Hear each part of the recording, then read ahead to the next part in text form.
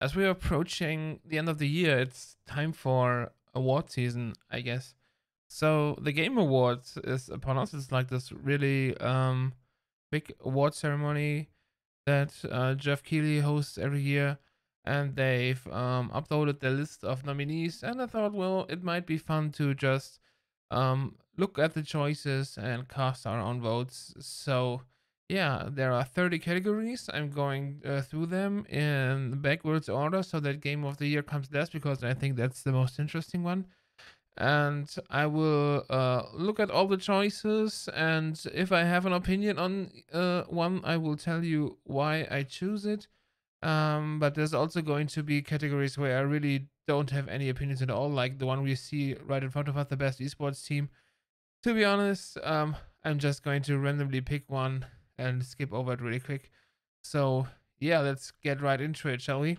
So for best esports team, as I said, I don't really know any of these teams, to be honest. Like, I don't follow League of Legends that much. I don't follow Dota or Overwatch or Call of Duty. If there was like a StarCraft 2 team, I might be able to pitch in here. But yeah, so I'm just going to randomly pick, and things from the games that are listed here. I like Overwatch the most. I'm just going to be voting for San Francisco Shock. So yeah. Um Best esports host. Let's see if we can actually know any one of these guys. Alex Machine Richardson, not heard of him. James Dash Patterson, nope. Shocks. I think I've seen her. Might have been. So yeah, I don't know any of these, so I will just go with the one I think looks the nicest. And I'm actually torn between him or her, so let's go ladies first and go to the next category. So best esports game, these are of course all wrong. StarCraft 2 is and will always be the best esports game. So I have to go by a game that I've actually played this year. So I would have to go between Call of Duty, Modern Warfare, and Valorant. And since it specifically says Modern Warfare and not Warfront, I would assume they mean like the normal 5-on-5 multiplayer in Call of Duty, which I couldn't care less about. So I'm going to vote for Valorant. Now, Valorant is actually a pretty exciting game. I haven't played it in a while, but I will surely look into it again at some point. But I think the way they managed to capture that Counter Strike feeling and combine it with like a little bit of an Overwatch vibe is really fun. The free to play model, I'm not the biggest fan of. Like Riot Games free to play model, I've never been the biggest fan of. But you know, it is what it is. It is free, so it's hard to argue about it. All right, next category. Best esports event. Again, no StarCraft events. So I'm going to let's see. Now, worlds are usually pretty cool. These like I'm not a real big fan of League of Legends, but I like um how they put on a show during the event. So I'm probably going to go with League of Legends here. I really like the music they do for all their like events. Best esports coach. Holy shit. Is there anyone I even remotely know? Not at all. They are all. What is OWL? Is this Overwatch League? Yeah, I'm just going to. I don't know. Who could be good at? Who looks like he's good esports coach? Now, I'm not going to be going into stereotypes and pick an Asian guy here, just because they're usually good at esports. He might be. These are really weird things to vote on for Game Awards, but it feels like they've run out of good categories, so they chunk in all this esports stuff. So, best esports athlete, Showmaker, Canyon, Shotty, Saiwu, League of Legends, Call of Duty. I'm going to go with a CSGO guy because CSGO usually pretty good. Bless you. Sorry, I just sneezed there for a moment. All right, next one. Best debut game. Now we get into the interesting stuff.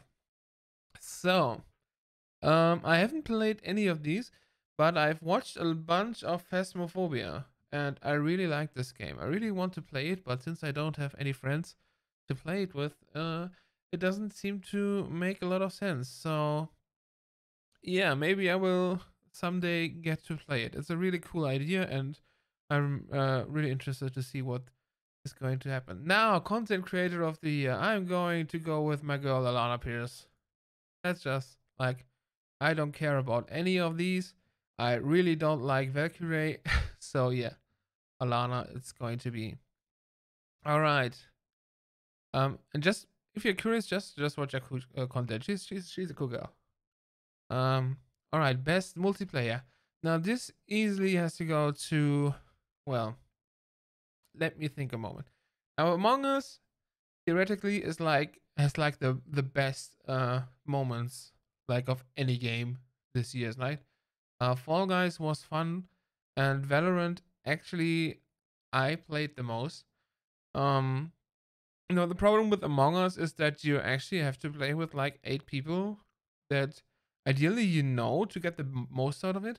Which again, since I don't have a lot of people to play with, that's not what I do very often. I've played with some random guys on Discord, which was it can be hit or miss. It was also right. So I'm probably going to actually go with Valorant because it's like the game that I played the most, and I'm usually more of a competitive guy. But to be honest, each of these 4 games here, I don't play Animal Crossing, so I can't really talk about that.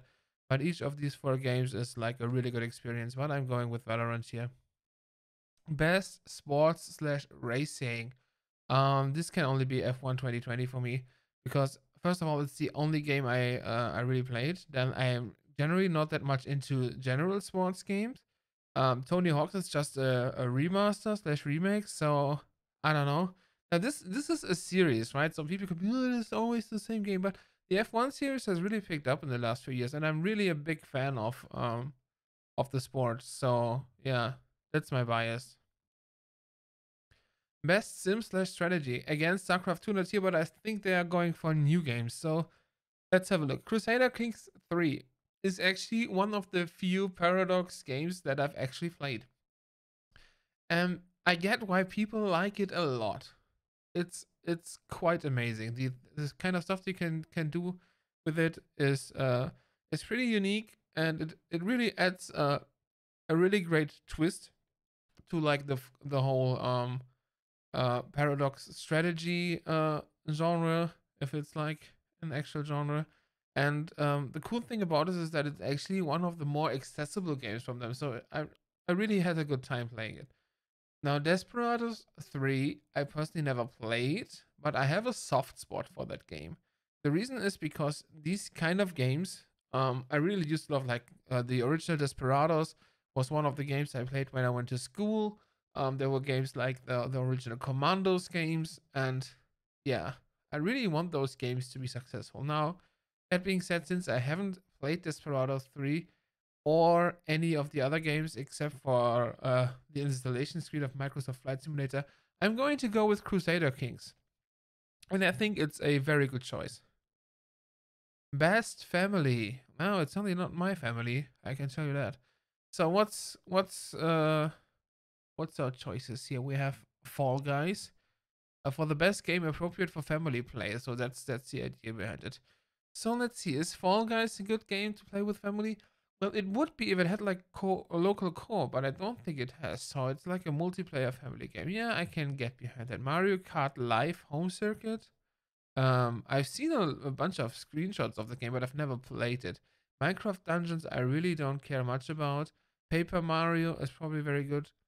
I think like a game like Fall Guys is the kind of game I would play with my family if I were to play with my family, because I like pissing off other people, and Fall Guys is the great game to like infuriate other guys. So that's definitely in for me. Now, best fighting. Let's see. We have Grand Blue Fantasy Versus. I have never even heard of this game before. Mortal Kombat 11 Ultimate is actually one of the few fighting games I actually consider getting. So I might actually get this at some point.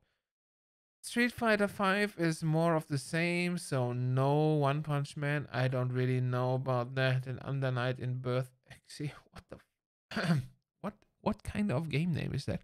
Under Night In Birth Xe Late CL-R. French bred Arc System. Well, I'm going to go with Mortal Kombat, of course. Never, never can go wrong with Mortal Kombat. At least the last installments of this game have been great. Best role playing: Final Fantasy VII Remake, Genshin Impact, Persona 5. Oh man, I can't even read. Persona 5 Royale, Wasteland 3, Yakuza. Um, so this is a very simple choice for me. It's Final Fantasy VII because it's the only game I played. Now, personally, I felt the game was a little bit of a letdown because it was so very short. Um, and for me, that really disqualifies it as a real Final Fantasy game. Um, Now think of it what you will, but I personally remember playing Final Fantasy games for like 90 hours or so before finishing them, and then through this remake, which is like it's like not even the first disc of the original game, I believe. Was like a 3 CD-ROM game on PlayStation. Um, it took about, I don't know, maybe 25, 30 hours for me to finish it. Um, yeah, also, I'm not that keen on the way Square Enix has gone with Final Fantasy as a series as a whole, like the whole real-time combat and stuff. I'm not sure if I'm keen on that. The dialogue sometimes is very cringy, but that being said, Tifa and Aerith are pretty hot, so yeah, I can definitely defend that vote, especially given the fact that I haven't played any of the other games. My runner up here would probably be Wasteland 3 because I find it kind of interesting. Um, then maybe Yakuza because Genshin Impact and Persona 5.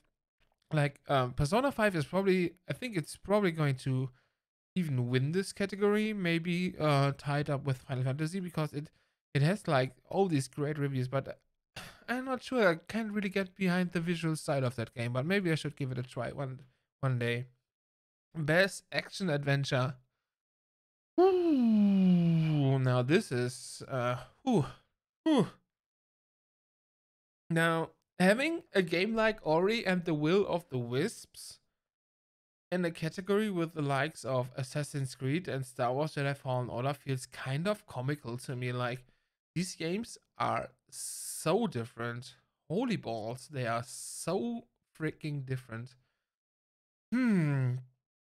Now, let's see. Which games have I actually played? I have played Assassin's Creed Valhalla for like a couple of hours. I've played Fallen Order for a couple of hours. And I've played Ori for a couple of hours. Now, I'm pretty sure that I'm going to love Miles Morales when I ever get to play it.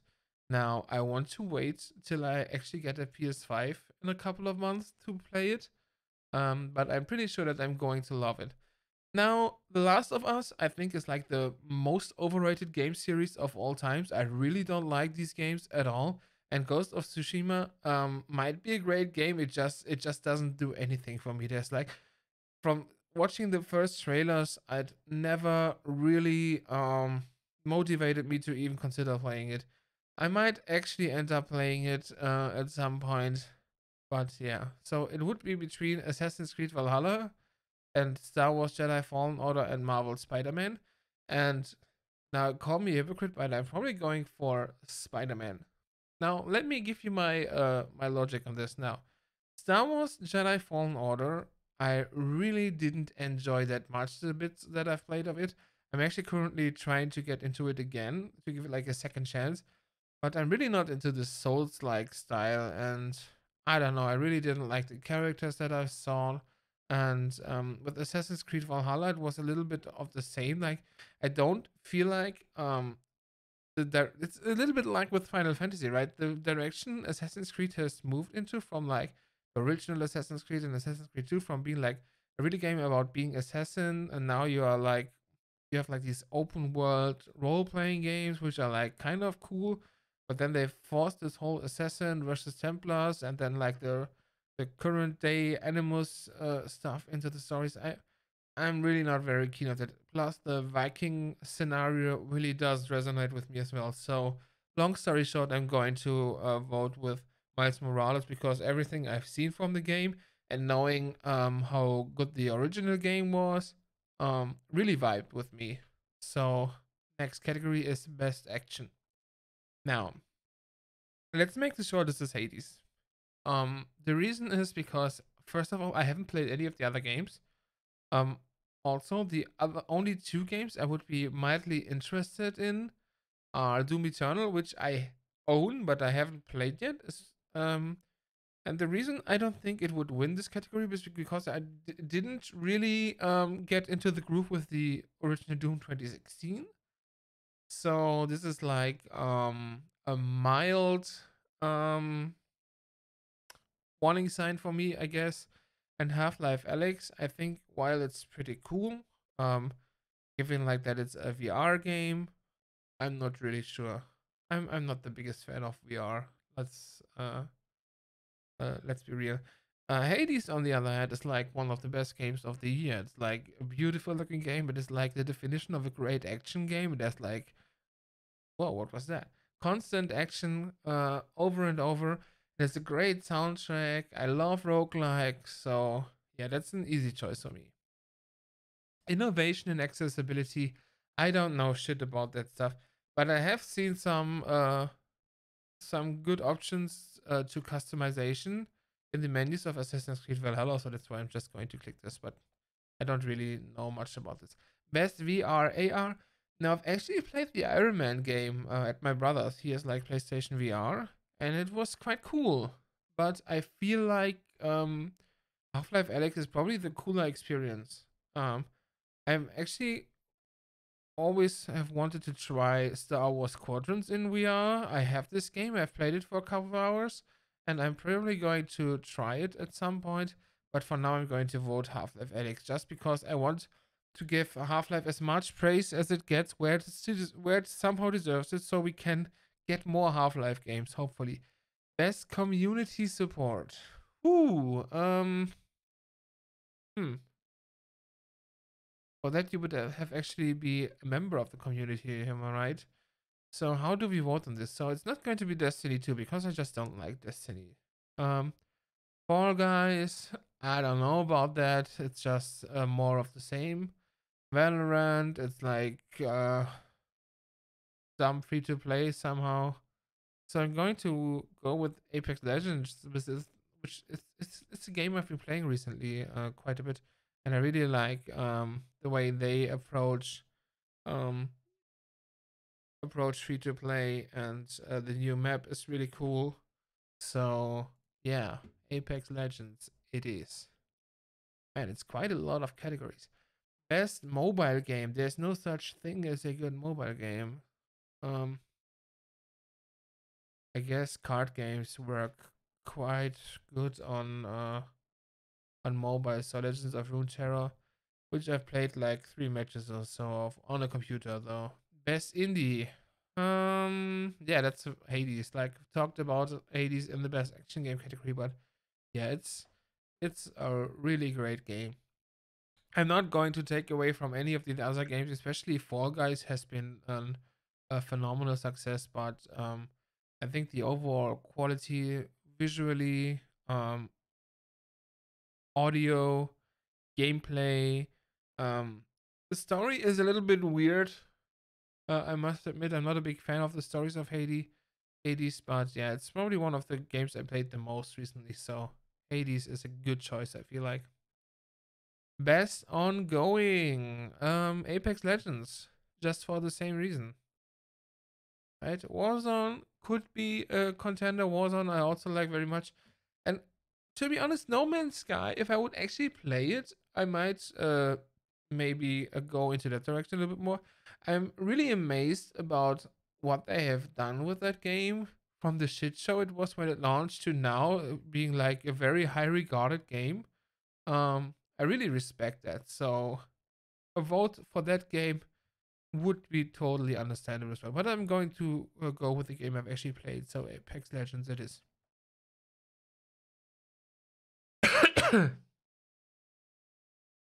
Games for Impact. I don't know any of these to be honest. For a thought-provoking game with a pro-social meaning or message. Pro-social. What does this even mean? I have no idea. Um, Yeah, I'm just going to randomly vote for Tell Me Why because I think I've seen a trailer or so which I liked, but it doesn't really mean anything. Best performance. Logan Cunningham as Hades, Naji Jeta as Miles Morales, Laura Bailey as Abby, The Last of Us Part 2, The Last of Us Part 2. Ooh. Now for performance. Now I like the voice acting in Hades is great, but the performance as a whole package, I feel like comes a little bit short in this kind of game because it's just mostly um text bubbles with audio, right? So a game like The Last of Us or even Ghost of Tsushima or Miles Morales just has an edge in that case because you can actually see the characters, and with motion capture and stuff you can get like a really great performance. That being said, fuck The Last of Us. I really like what I've seen from Miles Morales, so I'm going with it. Just to spite The Last of Us, I really hate this game. Best audio design. Well, again, I've played none of these games, which is mind blowing for some of you guys, but I guess I'm just not that of a mainstream gamer these days. But I like the music of Doom, so let's just go with Doom Eternal. So best score and music. Now, this is a hard one. I'm really a big music guy. I really think music is important, and music is like a very big part of a great gaming experience for me. Now, Doom Eternal, while it has a great soundtrack, I'm a metalhead. I get behind it. I feel like it's more of like, I don't know. It helps push the over the top narrative of that game, right? The whole everything dialed up to 11, right? But it doesn't really affect me emotionally playing this game. It gets you pumping, and it gets your adrenaline running, but that's not what I'm usually looking for in a good game soundtrack. That being said, the Final Fantasy remake soundtrack is not great. I don't think it's very outstanding at all. Um, then we have like Hades, which has like phenomenal music, and we have the thing that touches my heart every time I hear it. It's like one of the few soundtracks that I hear, even when I'm not playing games. It's the Ori soundtrack. Now, um, as I said, I haven't played a lot of The Will of the Wisp, but I really loved Ori and the Blind Forest soundtrack, and I also really love what I've heard so far from Ori and the Will of the Wisp. So I'm going with Gareth Coker here, and again, fuck The Last of Us. Best art direction. Oh, that's hard, but I think I'm going with Hades in this one. Now, Ori, um, while it still looks freaking beautiful, it looks too much like the first game. Right? It's the curse of a sequel. It's beautiful, but it does or what it did good in the first game just a little bit better. But having seen it the first time in the Blind Forest, it just was more impactful to me. So watching Hades, um, seeing it for the first time just was like that impression that Ori and the Blind Forest left for me when it came out just this year. So I'm going with Hades. Final Fantasy remake. While it looked good, it's a good looking game. Don't get me wrong, but the whole generic JRPG art style that Square Enix has moved into, where all these guys look like, I don't know, uh, it's not mine. It's really not mine. Best narrative. So let's see. Final Fantasy. Why is this even here? Did we have so bad games this year? I don't think that the story of Final Fantasy 7 was that great, to be honest. Um, but funnily enough, I still would have to go with Final Fantasy 7 because the story of Hades wasn't that great. I've not played any of the other three games, so yeah, let's just go with it. Fuck it. Best game direction. awarded for outstanding creative vision and innovation in game direction and design. Um, Innovation and vision. I might give this to Half-Life Alex, to be honest. Like making a VR game that is like a fully featured AAA title is very visionary, and they had to innovate a lot in this game. So I feel comfortable giving this to Half-Life Alex. Game of the year. Ah, I guess Hades then. If I have to choose from these games, I'm not really sure if I would have preferred any other game. I would have to think back. What else did we play in 2020, to be honest? I'm not sure. But yeah, since we only have these 6 choices, let's go with Hades. I think it's pretty much a clear choice here. Now, as I said, Final Fantasy VII, I've played it. It's one of the few games I've actually finished this year because I'm just a big Final Fantasy VII fan, right? Like everybody who played the original game. And just to get this clear, I've never actually finished the original game. So I was really looking forward to playing this remake because I want to experience the whole story. I really like Final Fantasy VII. I loved the movie, The Advent Children. I was actually quite looking forward. In the end, while I thoroughly enjoyed playing it, don't get me wrong, it's not a bad game. It just didn't live up to the expectations, and it just was too short for me. So with Hades, it really exceeded all my expectations. Now it has its problems, especially the weird story, which I didn't like particularly. But in the end, like the whole package of all these games, given that I haven't played Doom Eternal and Ghost of Tsushima yet, Animal Crossing I'm never going to play, and fuck The Last of Us, so I'll have to go with Hades here. Now I'm already seeing the comments. These are some controversial choices that I've made, and I totally get if you don't agree with them. Just make sure to stay civil in the comments. I'm looking forward to reading all of them. Um, I hope we can finally get 2020 behind us. It's only 1.5 months left, so we're almost there. So let's get into a probably even worse 2021. All right, I see you guys. Bye bye.